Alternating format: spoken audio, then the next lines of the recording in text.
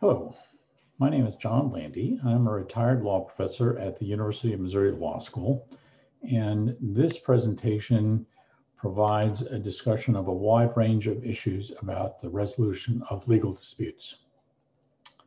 And in general, it's going to talk about an overview of what I think is most important about what's called ADR in legal disputes. And a lot of what I'm going to be talking about, or some of it, is different from traditional ADR theory. You can see that I put in the A in parentheses because a lot of people, including me, think that it really should be called dispute resolution for a variety of reasons. Alternative makes it sound as if it is secondary to litigation and trial, and they all have their advantages and disadvantages. And also, these procedures such as mediation, arbitration, and a variety of other things that aren't in litigation actually occur much more frequently than in trial, and trial and litigation only occur in a relatively small proportion of cases. So I generally use the term dispute resolution, as many people in the field do. I want to just mention that there are many variations in the United States and around the world.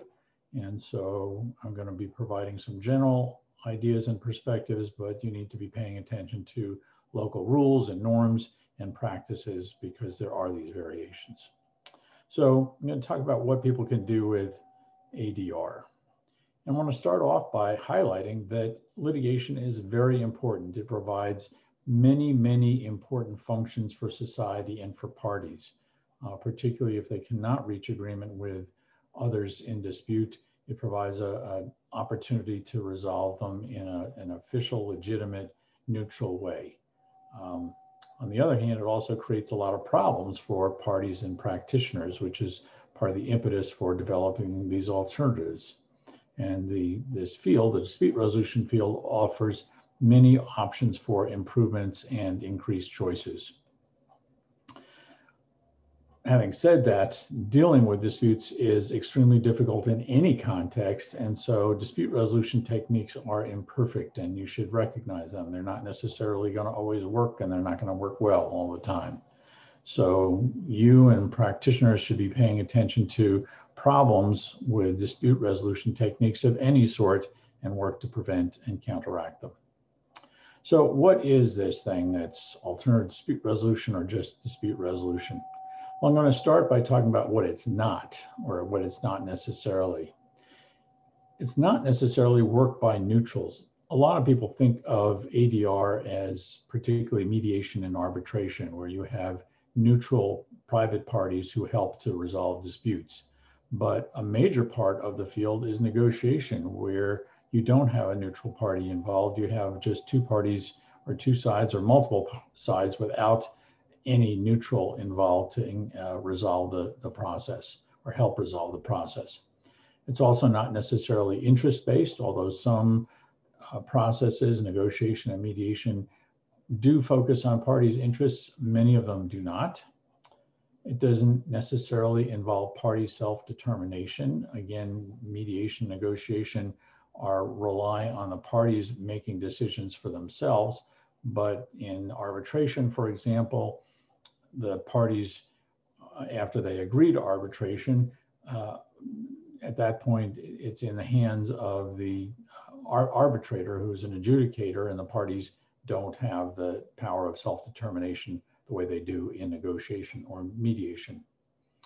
It's not necessarily a good process.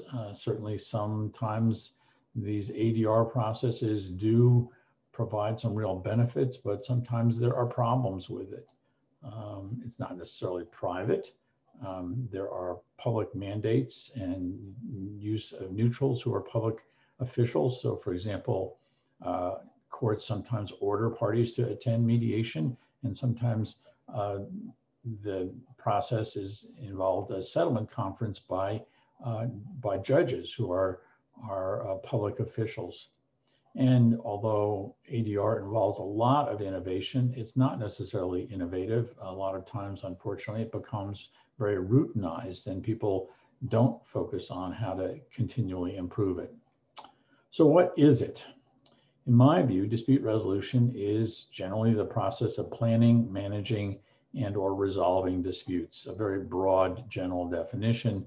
And in this definition, I include lawyers, judges, and court administrators, and I consider them all dispute resolution professionals. Many people in the field don't think of them in that way, but I do. And I think it's helpful to think of them because they do plan, manage, and help resolve disputes. So I encourage you to think broadly about what this field is about. Let me shift gears to talk about how lawyers interact with their clients and their counterpart lawyers. Unfortunately, clients often are very frustrated with their lawyers. A lot of times lawyers assume that clients just want a favorable outcome. And although certainly clients generally do want a favorable outcome, they often want other things.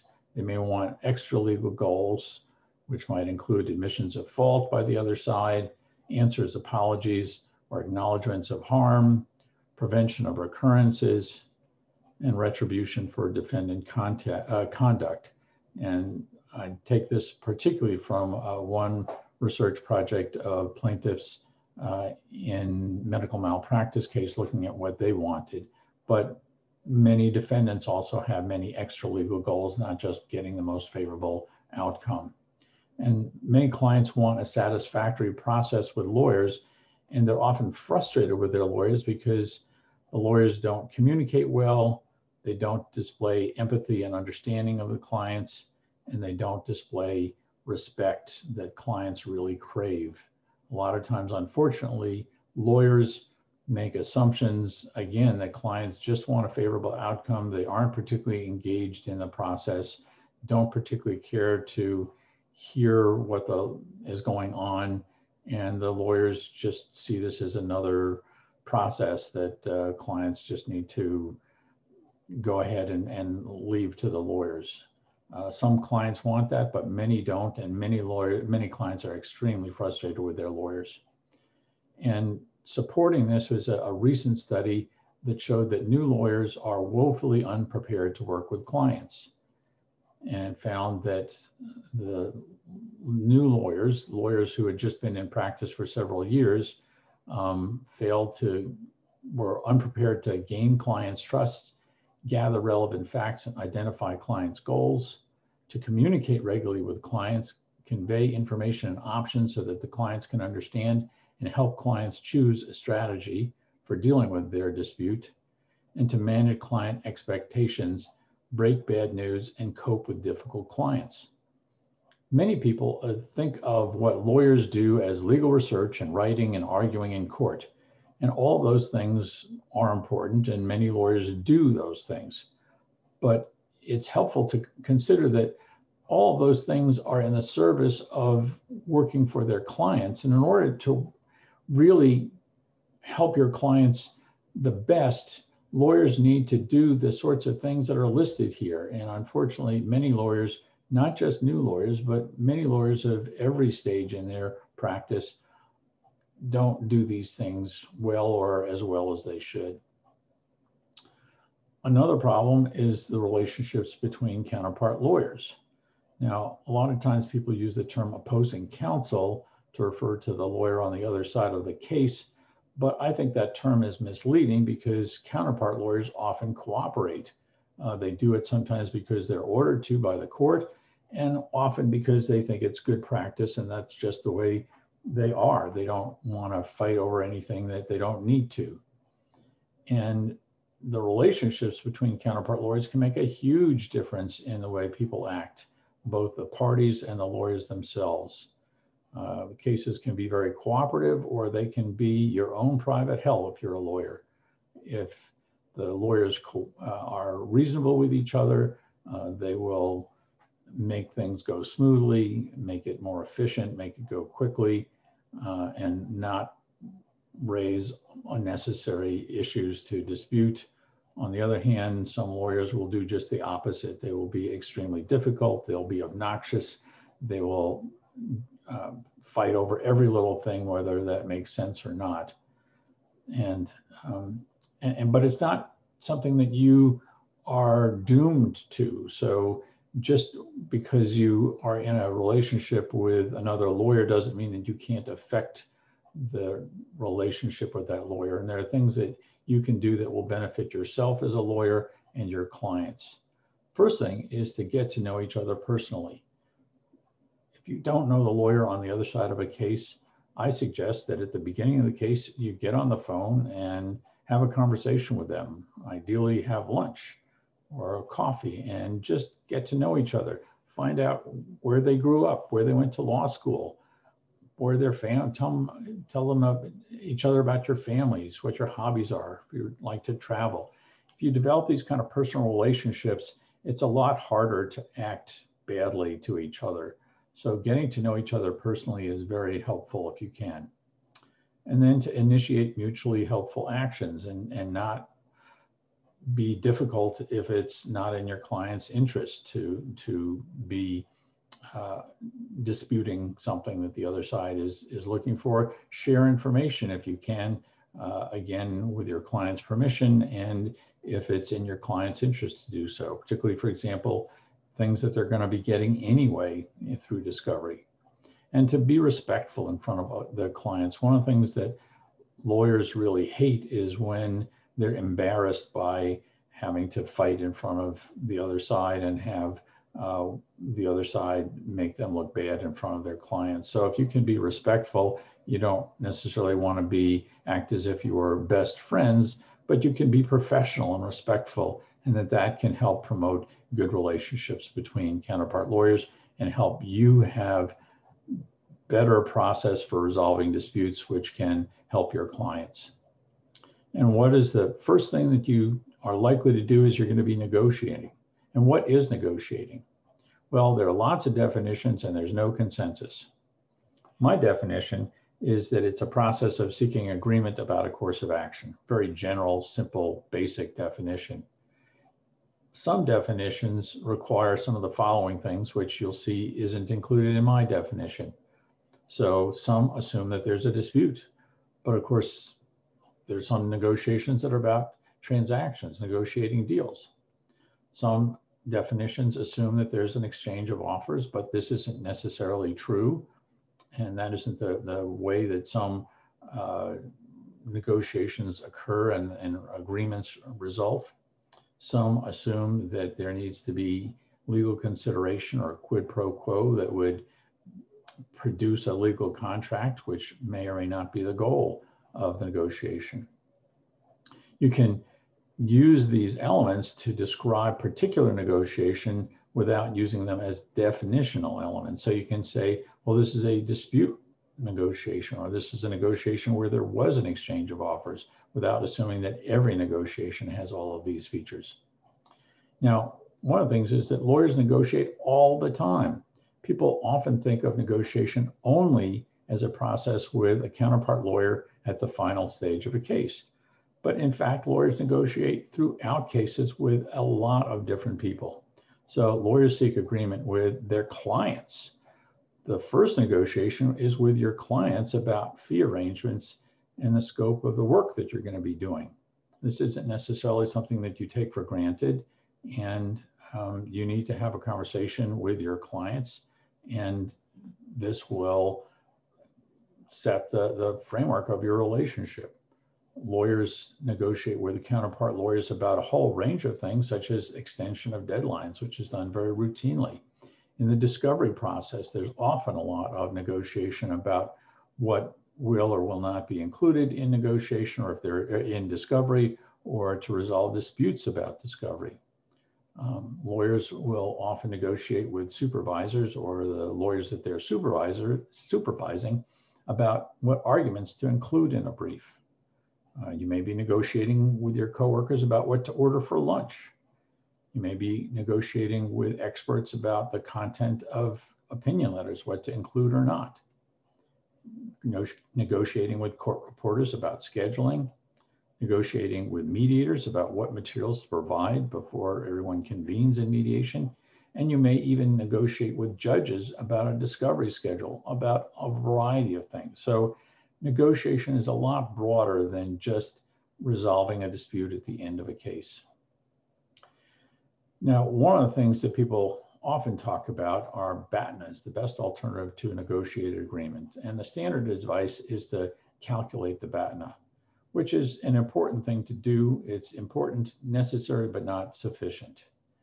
Now, in lawsuits, the BATNA is the expected court outcome. So if you are a plaintiff and you think that if you go to court and you win, you'll get $100,000, that's your BATNA, that's your expected court outcome. In transactional negotiations, the BATNA would be what some other alternative would be to a particular deal. It may be a better deal with some other negotiating partner, or your BATNA may be just the status quo. Now, the general principle is that parties should not accept a settlement worse than the BATNA. So if you think that you would get $100,000, you're a plaintiff, you're representing a plaintiff, and you get $100,000 if you went to court, why should you accept an offer from the defendant of only $90,000? And that general principle makes sense, but it doesn't reflect the costs of continuing to litigate. And there are tangible costs of legal fees and expenses and intangible costs such as stress and harm to relationships, which I'll be talking about more shortly.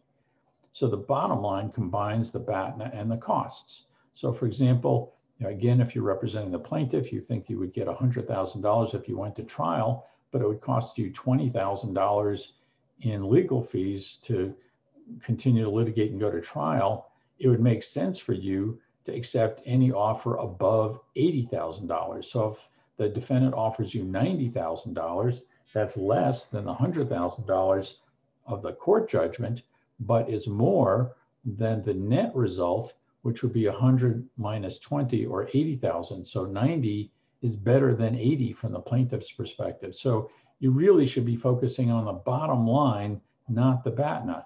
The BATNA is important. It's a part of the bottom line, but it's not the main thing. It's not the whole thing. So you really should be focusing on the bottom line, which combines the BATNA and the costs, the tangible and intangible costs.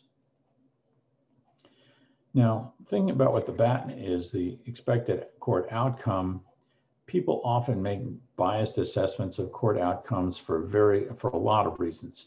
One is that court outcomes are extremely hard to predict. There are so many uncertainties. You just don't know what the witnesses are going to be like, what their demeanor is going to be like. They may be different than if you have conducted a deposition with them.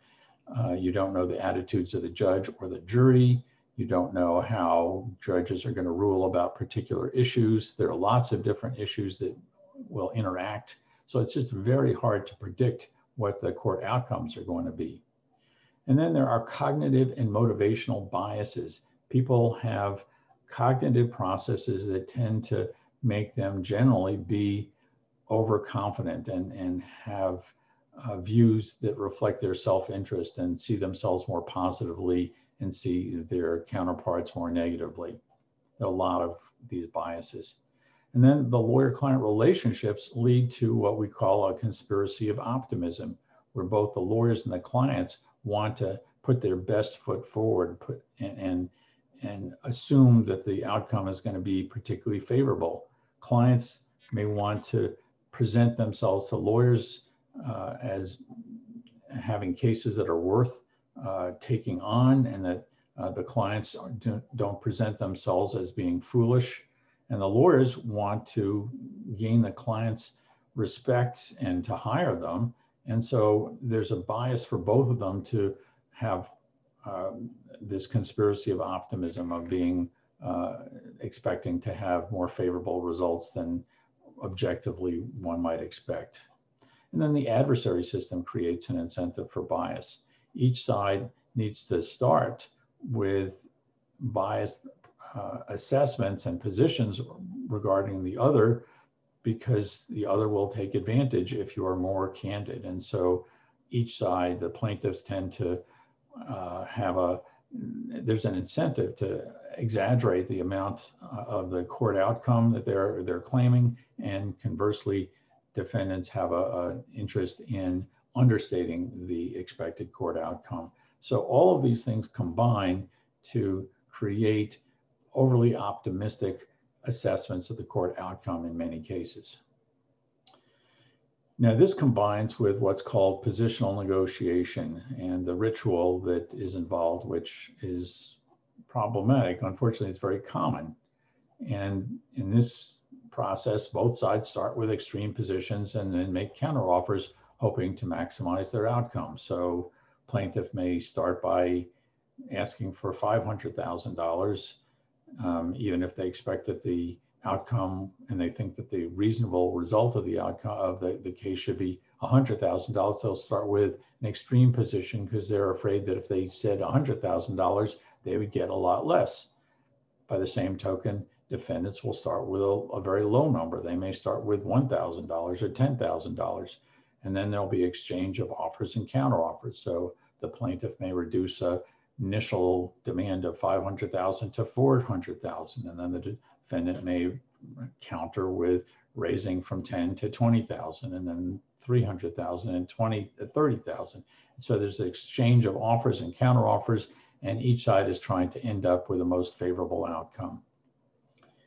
Now, supposedly, these positions that parties are taking are based on the expected court outcome, but that's obviously not true. If you gave the lawyers truth serum, they would tell you that this is just the way this process works and they have to do it or else their clients would be harmed. But they make these arguments as if this is what they really believed. And unfortunately, this process is uncomfortable for everyone, especially for parties, because it's so unprincipled.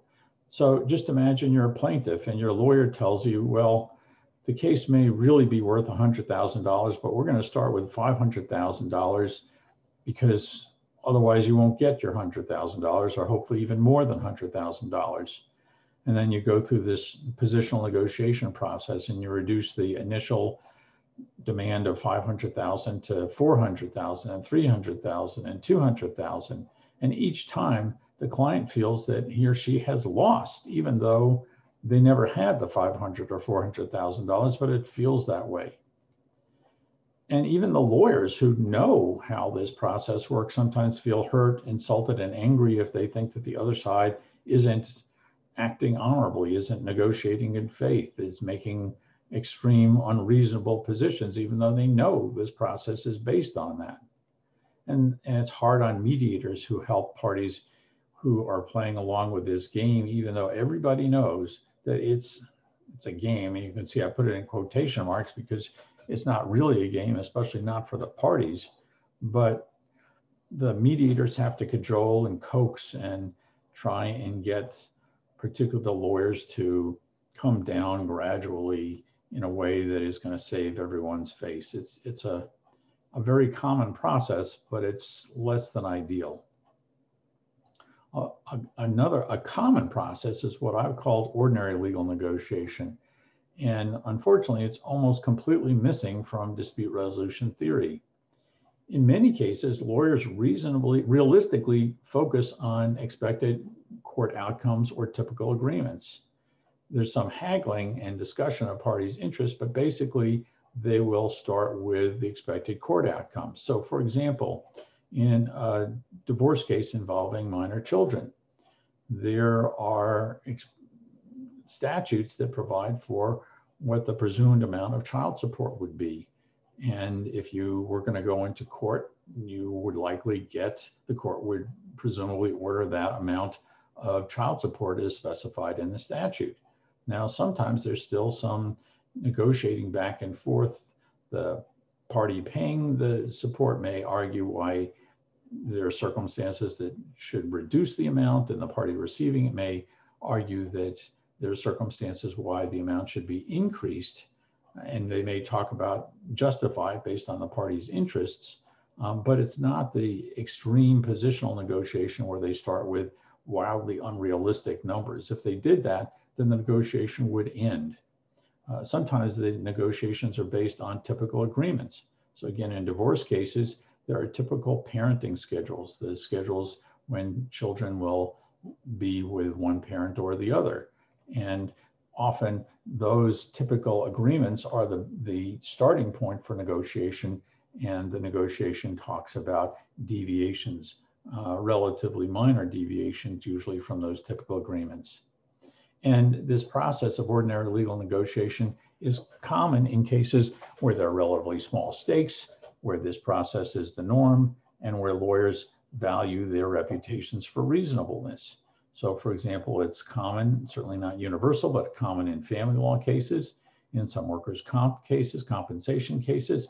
It's very common and actually the norm in criminal plea bargaining and lots of other situations where there is just this expectation that you're not going to be playing this positional negotiation game. And if you start off in the positional negotiation game, you may be able to change the game to ordinary legal negotiation by discussing the process with the counterpart lawyer. You can say, well, if you want, we can go through this haggling, this extreme positional negotiation where we each start with extreme positions and it takes a long time and we may never get there and it would cost a lot of money, or we can basically be a lot more efficient and start by focusing more realistically. This doesn't always work, may not work in a particular case, but it may be worth trying in some cases. Now, a third theoretical approach to negotiations called interest-based negotiation, or lots of these things have different terms. It's popularized by the book Getting to Yes, and it involves identifying both parties' interests, identifying options, a range of options for satisfying parties' interests, identifying criteria for making decisions to select the options, and it might be based on the party's values, objective standards, or the law, among other things, going rates in transactions, and then picking options that satisfy both parties' interests. And when this process works, it is terrific. It has the potential to create value. Both sides can be better off than in a positional negotiation where the assumption is a zero sum, where one party's gain is necessarily the other party's loss. Interest-based negotiation has the potential for making both parties better off, which is what is described as creating value. Unfortunately, it also has the potential for exploitation. If the parties are candid about what their interests are, the other side can take advantage of it and be more demanding in terms of satisfying the other side's interests. So one needs to be careful about using this interest-based negotiation. And unfortunately, it's not used in litigation in the United States as much as one might hope, because it has these potential benefits. Okay, I'm going to shift gears now to talk about mediation. Now, mediation is a process where a third party neutral helps parties in a dispute to try and reach an agreement. The mediator doesn't have the power to impose a decision if the parties don't agree. The mediator is just there to try and help parties reach an agreement. And the theory of facilitative and evaluative mediation is based on supposedly alternative models. And there are lots of different models of theories of how mediators should or do work. And facilitative and evaluative mediation is probably the most common one. And the theory is based on these supposedly alternative models. So facilitative mediation consists of helping parties develop and exchange proposals, asking about strengths and weaknesses of a case, asking about consequences of settling and trial, helping parties understand their interests, helping parties develop options. So you can see that these are really, it's generally oriented to helping parties make decisions for themselves. Evaluative mediation, in theory, consists of the mediator assessing the strengths and weaknesses of a case, predicting the impact of settling and of court outcomes, urging parties to settle, and proposing settlements. So this is oriented to trying to reach agreement, to reach settlements. Now, you can just look at both of these things and you notice that in facilitative mediation, they're helping the parties make decisions, but the implicit or explicit goal is to help them reach agreement. In evaluative mediation, the goal is to reach agreement And this process often is designed to help parties make decisions so that they will reach agreement. The other thing that you should notice is that each of these things involves several different elements, which indeed are different. And mediators don't do all of them. They don't do all of them at the same time. So they're what I call bundled models. They're bundling lots of different behaviors. Now, research and experience challenges these models. Most of these models are oversimplified and misleading. They bundle together different interventions. Some people argue that facilitative mediation doesn't interfere with party decision-making, but evaluative mediation does harm parties. But these interventions don't necessarily produce the theorized effects. So part of the essence of facilitative mediation is that the mediator generally asks questions and doesn't make declarative statements. But the problem is that when you just, by virtue of asking a question, there's often a statement behind the question. So if you ask, why do you think that you're going to win if you went to court, may have an implication that the mediator thinks that they're not going to win or that they have an unrealistic expectation. There's this concept of reality testing questions, and the reality testing question has this unstated implicit assumption that the party's expectations are unrealistic. So that can affect the party's decision-making, even though supposedly it doesn't. And by the same token, evaluative mediation doesn't necessarily harm parties. A lot of times parties want to hear the mediator's perspectives, and the mediators can provide them in a way that doesn't coerce parties to reach agreement or reach particular agreement or change their positions. Courts in the last several decades in the United States have been ordering parties to mediation. And the theory is that if parties, and especially lawyers, are exposed to mediation, they will like it and settle. And in fact, they have. And it's particularly helpful for lawyers who are afraid to suggest mediation for fear of appearing weak. Unfortunately, there's a very strong current in legal culture that if someone suggests negotiation or mediation, the other side may make an assumption that the person thinks that their case is weak and that therefore they're suggesting negotiation or mediation to avoid going to trial and losing. There are lots of other reasons why people may want to negotiate even if they think they have a strong case, but this is a very common assumption. And so having courts order parties for mediation helps lawyers so that they can say, well, gosh, I'm not suggesting mediation. It's the lawyer, the court. The court is making me go to mediation. And in fact, court-ordered mediation has often produced good process and results.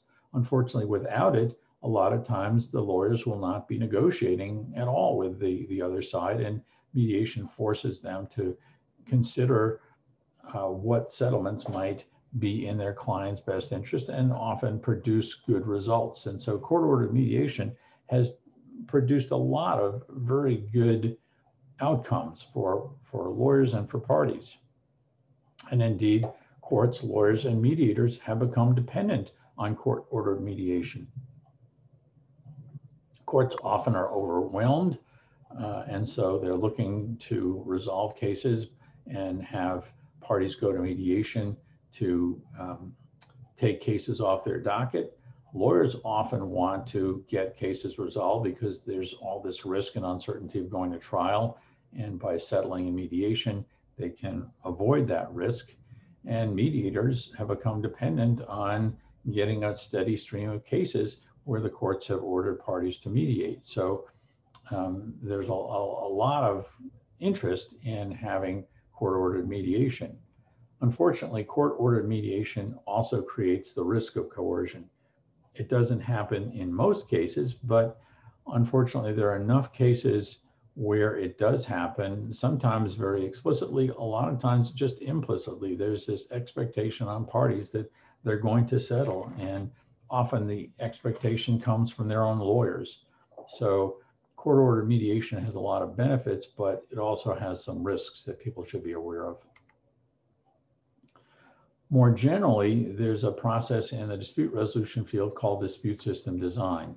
And this is where stakeholder groups collaborate to design a process achieving specified goals for a system, such as courts. Now, dispute system design is used in lots of different contexts, lots of different organizations, businesses, government agencies, lots of different entities. I'm just going to be focusing on courts. And the theory of change article, which is, I'll provide a link at the end of this PowerPoint, lists 38 possible goals in the dispute resolution field that people have had for dispute resolution processes, and 26 strategies. So what you can see is that there are a lot of possible goals and you can't do them all. And they're all not the same priority. And even once you pick a goal, there are a lot of different possible ways of achieving them.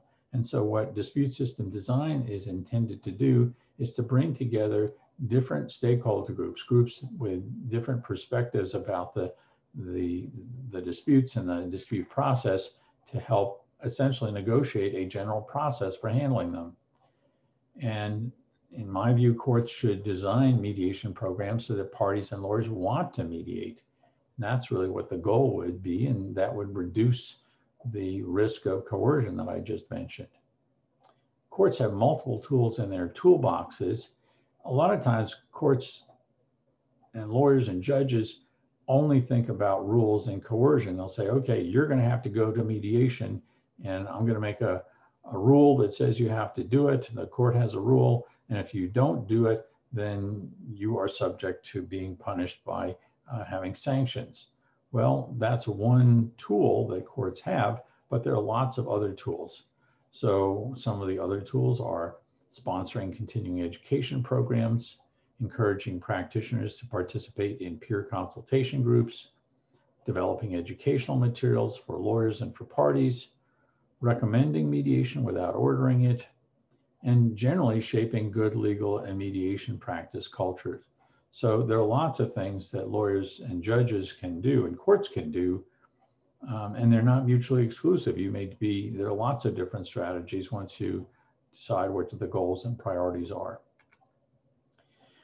Now, one particular goal that I think is particularly important is early dispute resolution. And it has many particular benefits. And one is that it helps parties make good decisions. If you think about resolution of cases late in the process, parties' decisions have already, many of the decisions already are foreclosed. Things have already happened. It's too late to resolve things. Whereas if you can have an early dispute resolution process, parties can think about things early on when they have a lot more options. They can, and given that they have a lot more options, they can tailor the dispute resolution processes to satisfy their interests, which can improve outcomes. It can reduce the tangible and intangible costs for the parties in the courts. It can reduce the sunk cost bias, which is one of those cognitive and motivational biases that happens. And what this refers to is once people are far down the road in litigation, they may feel that they've invested so much time and money in it that they have to keep going in order to justify all the time and money that they've invested. And this is a completely understandable emotional reaction. It just is a very poor way to make decisions. There's nothing that you can do in the future that's going to get back the time and money that you've spent in the past. So if you have an early dispute resolution process, you have less of this sunk cost to be able to, that people feel that they need to justify and continue to refuse to reach reasonable agreements. And if you're having an early dispute resolution process, it can reduce the adversarial dynamics. One of the things that happens when disputes continue for a long time, the conflict escalates and each action may justify angry reactions by the other side and angry feelings, and it just perpetuates this adversarial process. Whereas if you can nip it in the bud and start early on with early dispute resolution, you may be able to reduce or avoid those dynamics. So in terms of a dispute system design process, one of the goals might be to try and resolve disputes early so that you can gain these possible benefits. Now I'm going to switch gears to talk about some specific things that practitioners can do, particularly this litigation interest and risk assessment process that is designed primarily for lawyers, but also for mediators. And the goal here is to improve party decision-making. And it reflects a fundamental ethical obligation both of lawyers and mediators. Now for mediators, this is pretty obvious. The goal for mediators is to help parties make decisions. The mediators themselves can't make decisions. The only way that there's a resolution of a mediation is if the parties make a decision. But even for lawyers, the lawyers have ethical obligations to help parties make decisions. The ultimate decision about whether to settle or to go to trial is a decision that is reserved solely for the parties. But beyond that, there are lots of other decisions that the parties may be making, and the ethical rules require lawyers to provide relevant information and candid advice to clients so that they can make good decisions. So this LIRA process is designed to help lawyers and mediators fulfill their professional ethical obligations to help clients make decisions. Now, it also is designed to improve results for parties, courts, and societies by reducing decision errors in going to trial after rejecting good settlement offered. Now, you can see I put decision errors in quotation marks. This refers to several studies which found that in a large proportion of cases that go to trial, one side or the other gets a worse result at trial than the other side's settlement offer. So imagine this. Suppose you are a plaintiff or you're representing a plaintiff and the defendant offers you $100,000. And then you go to trial and you get a trial decision of only $50,000. Well, this is a horrible, horrible result for your client. Your client is getting $50,000 less than the $100,000 settlement offer, and they've invested all this time and money of continuing to litigate and going to trial that they could have saved if they had accepted the settlement offer. Now, it's also really bad because the client is likely to be mad at the lawyer for saying, well, how come we didn't settle and why do we go to trial and how come you didn't get a better decision at trial? So it's a bad result if you go to trial and get a worse result than the other side's settlement offer. Now, it isn't necessarily an error to go to trial. Imagine this. Suppose that you knew for sure that in going to trial, you had a 90% chance of winning. Pretty good. So you go to trial and you lose. Well, maybe you just had bad luck. It was one of those 10% of the cases where you were going to lose. Well, is that an error to make a decision to go to trial, particularly if your client has made the decision to go to trial? No, it's not an error. You just got a bad result. Now, the problem is if you look at it in aggregate, the research shows that a large proportion of cases, one side or the other does get this worse result. So something like more than 60% of plaintiffs and more than 20% of defendants who go to trial and get worse results than the other side's last offer.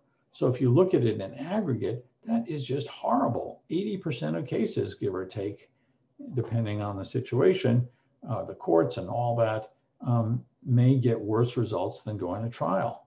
So if you have a good litigation interest and risk assessment process, you can reduce the risk that there will be these kinds of decision errors.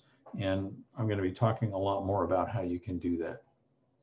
And part of that is by reducing the tangible and intangible costs of litigation, which are major elements of the bottom line that we talked about. So the benefits of the process are that you can systematically address these elements that lawyers and mediators often don't do. And they lawyers and mediators often don't focus on intangible costs, which often are overlooked or undervalued. And the LIRA process provides a logical sequence to enhance party decision-making. And practitioner has different philosophies, and they need to tailor the cases to their processes to particular parties. And the process is very flexible, as I'll describe. And it's one, as I mentioned, that lawyers often use, but mediators can use it as well. And the mediators can do it to help the parties do their own litigation interest and risk assessment, to help identify key legal and factual uncertainties and possible outcomes, to estimate the BATNAs and develop bottom lines. So the mediators don't necessarily make the assessments, but they help the clients, the parties, make these assessments by identifying uncertainties. And mediators can help the clients by explicitly considering the costs, the tangible and intangible costs, and to help clients, parties develop wise and effective mediation strategies. So let me talk about the elements of LIRA, the three elements. First is the expected court outcome, the BATNA that we talked about, the tangible costs of continuing to litigate, the intangible costs of continuing to litigate. Note that it can be used before the filing of lawsuits. It generally focuses on monetary disputes, but can include non-monetary issues. And it focuses on future costs, not the past sunk costs, which has the problems that we just discussed. So the first element is the court outcome. As we mentioned, litigation can provide substantial benefits to parties in society, but it's inherently risky, and parties may get unfavorable court decisions. Parties' expectations about the court outcome are often major factors in negotiation and mediation, as we talked about. So part of it is help them make good assessments of the court outcome, which we described are hard to make and often are biased.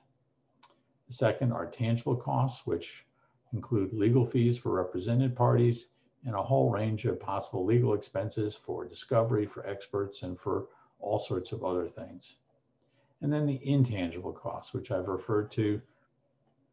Being a party in litigation imposes many intangible costs, such as stress, which can cause, literally, it can cause physical and psychological harm just by being in litigation and continuing to be in litigation over a period of time. Tremendous amount of stress causing significant harm. Parties often feel stuck in disputes and they can't get on with their life or business because they're just so focused on the litigation. It damages relationships, it harms reputations, and it prevents them from doing all sorts of other things with their lives. So if they don't have the time and money to do things because it's all sucked up in litigation, then they can't go on vacations. They can't invest in their kids' college. And by the same token, businesses just can't engage in additional new innovative efforts or new opportunities for business and profit-making activities. So just being in litigation can cause tremendous intangible costs. And they're important to parties, often more important than the court outcome itself.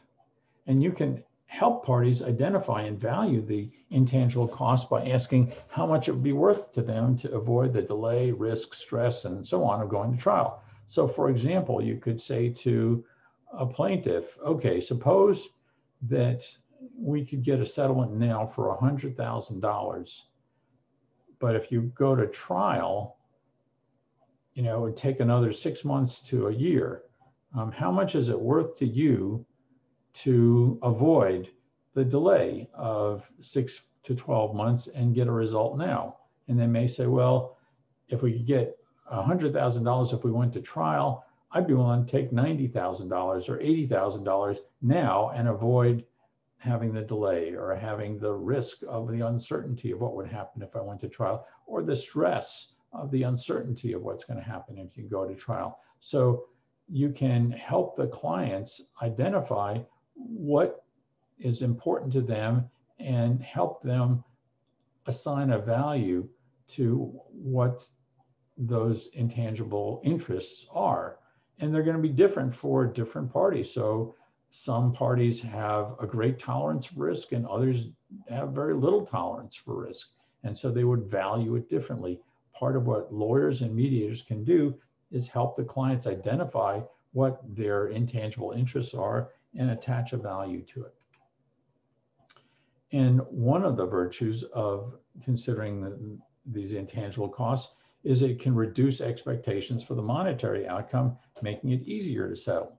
So for example, if your client who's a plaintiff says, okay, I'm willing to, I think I could get $100,000 if we went to trial, but but the process, the stress, the risk, the delay of waiting 6 to 12 months is worth $20,000 to me. I'm willing to take $80,000 now so I can avoid the delay, the risk, the stress, or whatever of going to trial. Then that makes it easier to settle. And the defendant may do the same thing. They may say, gosh, the delay, the risk, the stress is worth, I'm willing to pay extra to avoid those things. So by considering the value of these intangible costs, you increase the potential for reaching a satisfactory resolution or satisfactory settlement.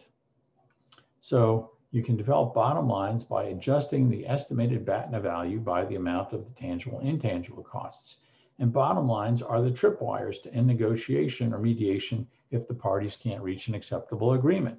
So if the plaintiff says, okay, my bottom line is $80,000, they know that anything that the defendant offers that is less than $80,000, then they're not going to accept it. Now, one of the things is that these bottom lines change over time and can change, but at any given moment, that's the value of the bottom line. It's one of the values is to help them decide whether they want to end negotiation or to continue in litigation and possibly go to trial.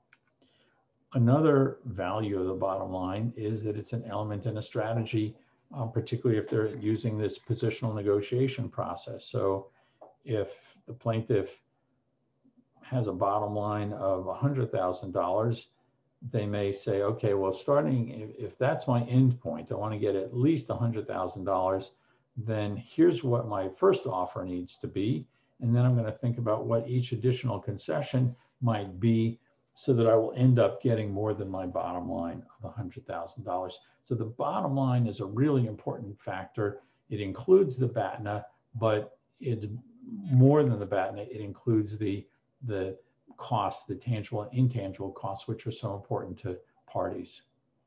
Now, for mediators, mediators can use their skills of asking good questions and listening carefully to figure out what the dispute is really about, often by talking with the parties and lawyers in caucus, separate meetings with one side or the other. And mediators should not assume that the dispute is about the correct interpretation of the facts or the law. It may be, but it can be about a lot of other sources of conflict. So what are some other sources of conflict? Personality conflicts. The parties may just hate each other's guts. Maybe it's an underlying conflict. It's something that's been going on for a long time and it's just flared up into a dispute. Something happened that was the last straw and they just weren't going to continue with the conflict without a dispute. It may make it, people may feel that they can't afford to just overlook things. They need to engage in disputes. There may be conflict against and not as competent as they might be. Conflict because parties are afraid to appear weak, and so they're going to stimulate the other side to take tough positions. Parties don't know each other or trust each other.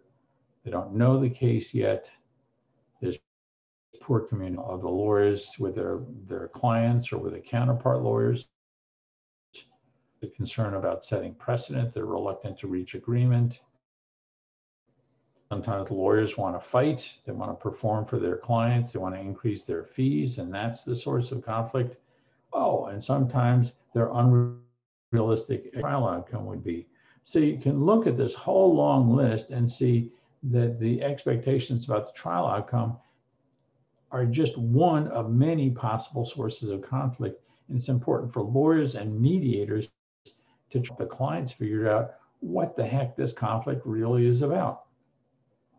So lawyers and mediators are essentially conflict diagnosticians. And you can do this by asking questions like, what's most important to you in this case? Why haven't the parties settled so far? And these questions can really open up the client and the lawyer or the mediator to figure out what's really going on and why the parties had conflict and a dispute that they haven't settled.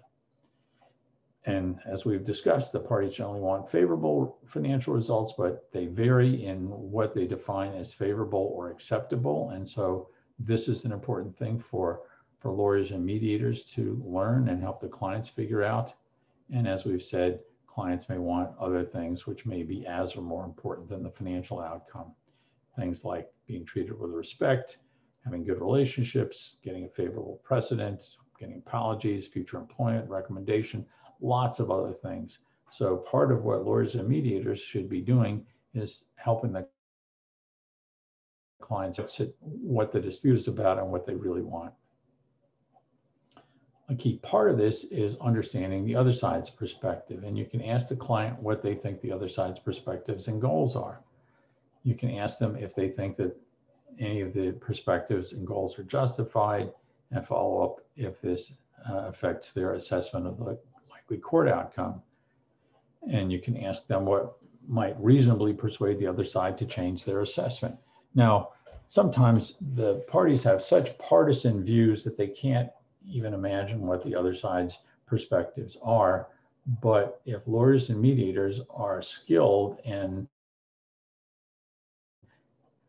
reflect the fact that there may be legitimate perspectives on the other side, and that their clients may actually have some ambivalence, you may be able to elicit this from your clients and help them understand that there may be some weaknesses or risks in going to court. And then this last point about what might realistically persuade the other side to change their assessment is an important one, because that they're well, and they may know what it is that would trigger them to change their assessment. So having a discussion about the other side is a very helpful technique that lawyers or mediators may be reluctant to do because they're afraid that it will trigger recriminations, but it can be a very helpful technique. Another helpful technique is to ask the clients how it's affected them so far. It can be a good indirect way of learning their interests. Generally, they will complain. Very few parties say, I love being in litigation. Just give me more of it. I want to spend more time and money in this process that makes no sense to me. Sometimes they actually will appreciate it because they understand the litigation process, or they want to inflict pain on the other side. They don't really enjoy it. And it provides an opportunity, having this conversation with them, reflect on how they might be able to stop hitting their head against the wall because it feels so good when they stop. Okay, intangible costs. You can discuss intangible costs in many different ways, such as by asking. For example, you could say, earlier you said that relationships were important to you. How would going to trial affect your relationships? Or how would going to trial affect the stress you feel, your medical? So you could coach them. You could say, well, when I see people late in litigation, they often say that it's taken a toll on them. So you're giving some asking. You're delegating, you're saying, please discuss this with your lawyer or your spouse or your supervisor or your colleagues about how going to trial may affect you. Or you could tell them, going to trial is likely to hurt your reputation and keep you from doing the things you want to do. So there are numbers of ways, different ways, that you as a lawyer or mediator can help clients think about the intangible costs. And then we'll discuss how much they've spent so far, how much they expect to spend in the future if they go to trial. And they may not have exact figures, round numbers are fine. And then in the discussion of the trial risks, the BATNA, the expected court outcome. As I said, lawyers have a difficult challenge to assess the likelihood and consequences of numerous contingencies in litigation and then combine them all into an overall assessment. It's extremely hard to predict what's going to happen in court. And lawyers use a variety of processes to, perhaps the most common is reflecting on their past research and just an intuition about what's likely to occur. A lot of times lawyers will consult with others, for example, supervisors or colleagues that they know, other lawyers. There's a process called using a decision tree where you identify all the major uncertainties or contingencies and then assign the probabilities of the outcomes of these contingencies and what the outcomes would be. And then in a mathematical process, you combine them to produce a single expected outcome. It can be a very complex process, and there's software that is used, can be used to construct these decision trees. People really have very different. Some people really find the decision trees very helpful in identifying all these contingencies and then combining them into a single mathematical conclusion, and then also using it to consider possible variations, changing their assumptions. On the other hand, some people are very wary about using decision trees. They feel that it requires a lot of assumptions that they aren't confident about, and that it produces a result that they, again, aren't confident about because of all the assumptions that are being combined. This book that I've co-authored, described at the very end, provides a very simplified framework for using this decision tree logic, which is yet another way of making an assessment of what the trial risks would be. Because uncertain, clients often find lawyers' assessments vague and confusing. Sometimes the lawyers will say something like winning. What is good chance of winning mean? 51%, 75%. Some clients will hear that as saying 95%. Or sometimes lawyers will go in the other direction. They might write a very detailed letter which will identify lots of different specific contingencies and make it very hard for the clients to figure out what's really likely to happen. And so to help clients understand, make their best understanding about what is likely to happen if they go to trial, and so that they can therefore have good decision making, it requires good communication between the lawyers and the clients. And again, that's hard, but it's important, and it can produce real benefits for the clients in terms of feeling good about the process and then making the best decisions they can. Mediators can help in assessing the likely. Generally, we recommend doing this after asking the clients about their interests and the intangible costs. Parties may be confident that they can persuade the court about certain factual, legal, or remedies issues, and then less certain about others. So you might discuss issues where they might lose, ask them about that. And then you can discuss possible rebuttals to the other side's arguments, and then discuss realistic probability that the court would find in their favor on those issues. So basically, this is a process to help them do a very careful, rational analysis about what would happen if they went. So mediators can discuss the trial risks, again, in various ways. You can ask what's your sense of the probability that you can prove just breach of duty at trial. You can coach them in trial. Many judges would have questions about that issue. You can delegate this. Please discuss this with your lawyer about the likelihood that you would be able to prove X at trial, or you can tell them. I think that most judges would decide Y about issue X. Now you can ask how you can be helpful, and this is true for both lawyers and mediators. Don't assume that the parties just want you to agree with them or take the most extreme partisan position. They may want a process and outcome that feels fair, which you should not underestimate. Parties may really want that. They may want your candid assessment of the situation. They may want your understanding of the other side's views, advice, and a negotiation strategy.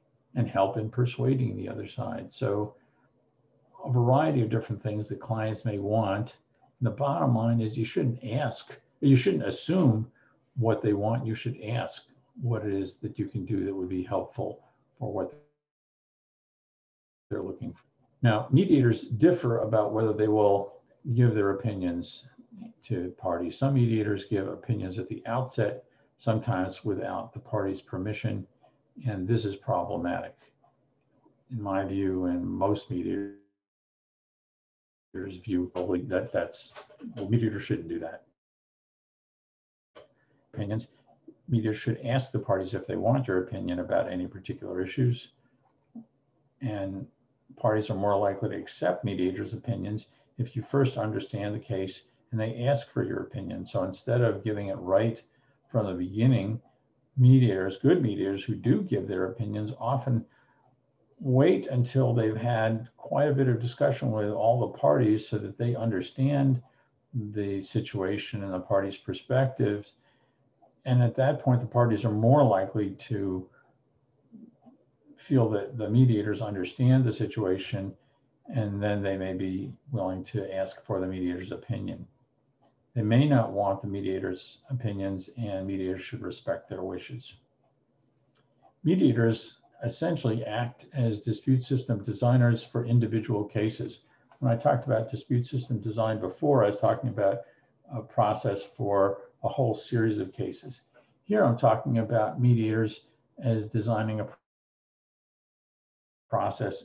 And in fact, they do this already. They orchestrate the preparation for mediation and the exchange of information. And of course, with the pandemic, mediation has been almost exclusively by video, and that creates an opportunity to design and manage the process. And the Lyra process provides more and better tools for designing the process in consultation with the lawyers and inter parties, planning for optimal decision-making in terms of timing, accommodating their and procedures in making the mediation work well, accommodating the parties' process needs, timing and sequence of sessions. You may break it into multiple sessions, as I'll talk about, and also particular individuals. One of the things that historically, where mediation was assumed to be done in person, is that where there are parties that are large organizations, often the key decision makers are senior officials who don't have the time and aren't willing to attend a mediation. That's very frustrating for everyone. One of the things that one can do with Lyra and with video is to arrange for the key decision makers to attend for particular times without having to go through the entire mediation process. So what can you do to promote good dispute? You can develop realistic theories of change, which I'll talk about shortly.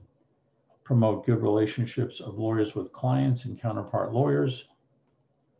Promote effective early case assessment processes.